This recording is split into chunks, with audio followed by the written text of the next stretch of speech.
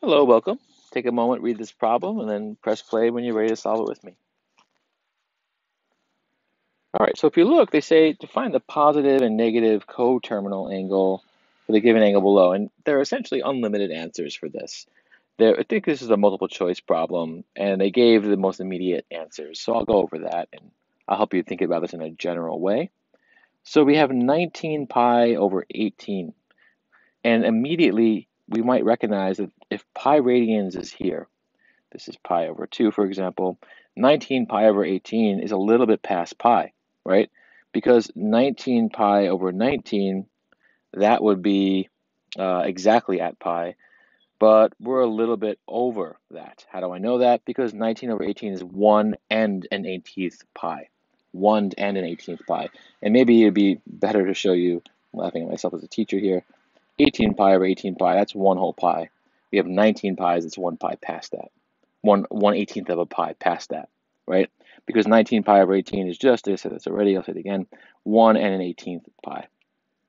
So it's a little bit past. So we should say something like that. I mean, that's probably an overestimate as well, but the idea is it's a little bit past pi. So to get there, right, we start usually at 0 at the x-axis and then go like this.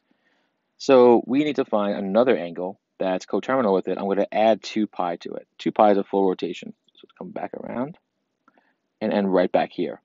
So that's going to be my plus 2 pi result. And then to get a negative angle, I'm going to go in the other direction. I'm going to subtract 2 pi and go there in the other direction, minus 2 pi. So that's going to give me an angle that ends up in the same spot, but goes in the other direction and essentially forms a negative angle, right? And let's do that.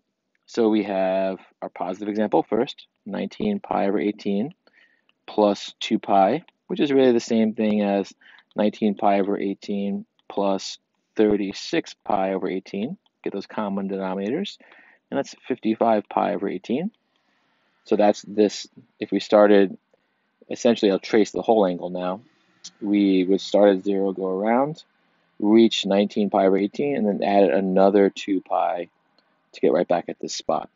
So that's 55 pi over 18.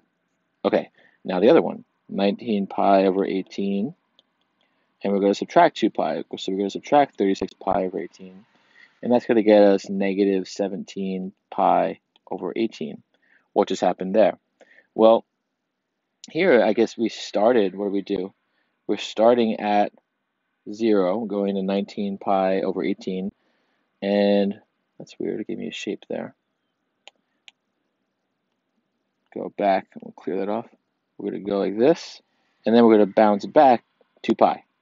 So we're going to move back, go back this way, and it lets us lead here to this angle, which is negative 17 over 18th pi. And that's really measuring this angle here, just right.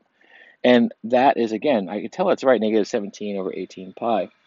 Negative 17 pi over 18, or negative 7/18 pi, is because 18/18 pi, negative, I said this, negative 18 over 18 pi.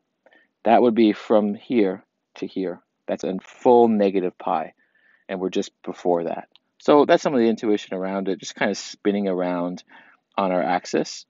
And these are the two immediate angles. And you could keep adding multiples of 2 pi or subtracting multiples of 2 pi, and that'll get you different values that are coterminal. Thanks.